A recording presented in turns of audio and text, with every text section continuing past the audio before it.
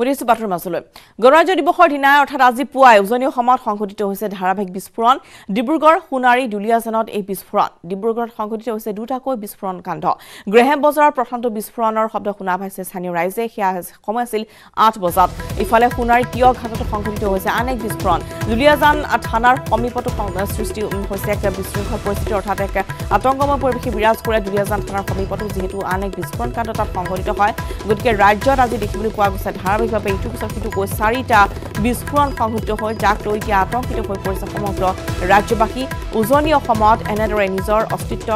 প্ৰতিপন্ন কৰাৰ বাবে দেখিবলৈ পোৱা গৈছে যে উগ্ৰপন্থী সংগঠনে এনেদৰে ধাৰাবাহিক বোমা বিস্ফোৰণ কৰা বুলি সন্দেহ কৰিছে আৰক্ষীয়ে আৰু ইতিমধ্যে আমি জনাইছোঁ যে কম প্ৰাবল্যৰ আছিল এইকেইটা বোমা অৰ্থাৎ আৰক্ষী প্ৰশাসনক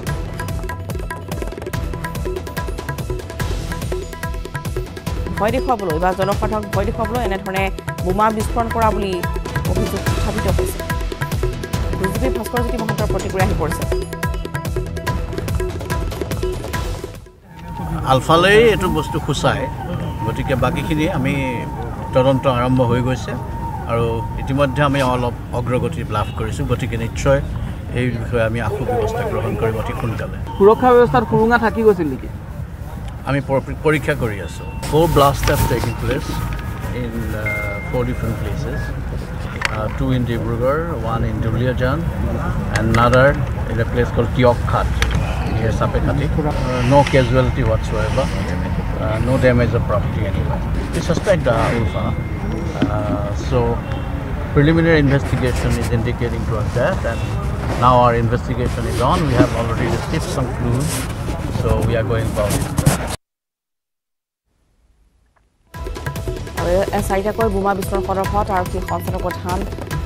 আছিল মন্তব্য ঘটনা তদন্ত চলাই থকা হৈছে বুলি ভাস্কৰজ্যোতি মহন্তই প্ৰতিক্ৰিয়া ব্যক্ত কৰিছে বিস্ফোৰণ সন্দৰ্ভত কিছু অগ্ৰগতি তেওঁলোকে লাভ কৰা বুলিও ব্যক্ত কৰিছে আৰু সমগ্ৰ ঘটনাত আলফা স্বাধীনৰ হাত থকাৰ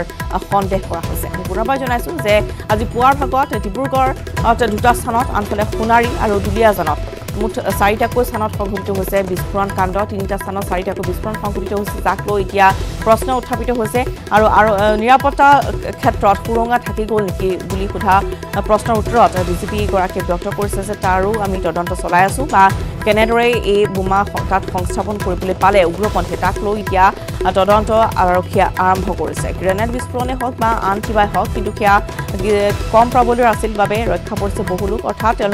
তেওঁলোকৰ উদ্দেশ্য কাৰণ কোনো লোকক হতাহত কৰাৰ নাছিল গতিকে পৰিত্যক্ত স্থানত এনেদৰে বোমা বিস্ফোৰণ কাণ্ডই কি ইংগিত বহন কৰিছে তাক লৈ এতিয়া বিভিন্ন প্ৰান্ততে চলিছে সৰব চৰ্চা অজয় ফুকন শিল্পী সমাজৰ একো নহয়